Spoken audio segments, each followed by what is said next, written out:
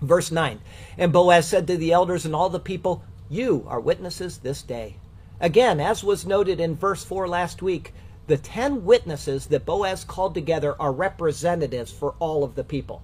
Regardless of how many people were there actually present, whether it was 10 or 50 or the whole town, these 10 testify for all. To them he acknowledges that he is both qualified to redeem and he is willing to redeem.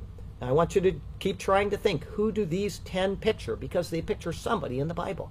And if they represent all of the people, then what does that mean? Okay? Verse 9 continues, that I have bought all. The word for I have bought is the word kaniti, which is from the word kana. It means to buy or to acquire. This form of this word, kaniti, is used 5 times in the Bible. 2 of them are in this account today, and 2 of the others actually tie directly in with what this account pictures. The first is when Eve had her first child, Cain. She said these words, Kaniti esh et Yehovah. I have acquired a man from the Lord. Because of this, she named her son Cain, which is a play on the word kana, which means to acquire. Another time that this word is used is when Joseph said to the people of Egypt, indeed, I have bought, kaniti, you and your land this day for Pharaoh. Look, here is seed for you, and you shall sow the land. It's from Genesis chapter 47.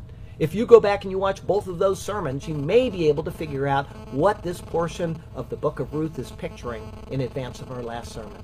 Verse 9 continues, that was Elimelech's and all that was Chilion's and Malon's from the hand of Naomi. Everything that belonged to Elimelech and also his sons, Chilion and Malon, has been purchased. The order of the names of the sons, though, are reversed from chapter 1. There it listed them as Malon and Chilion, but now Chilion is mentioned first.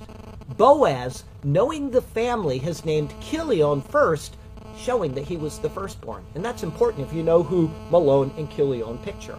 Regardless of the birth order, though, because of the death of all 3 sons, the entire scope of the inheritance that belonged to Naomi has been transferred. It is from her that this purchase is made. Verse 10, moreover, Ruth the Moabitess, the widow of Malon, I have acquired as my wife. The word moreover must have been almost impossible for Boaz to utter. His heart was probably beating so hard that it was difficult to speak. The first time that his eyes glanced on her in the field, it was apparent that he was attracted to her. Now he has the joy and he has the pleasure of announcing that she would be his wife.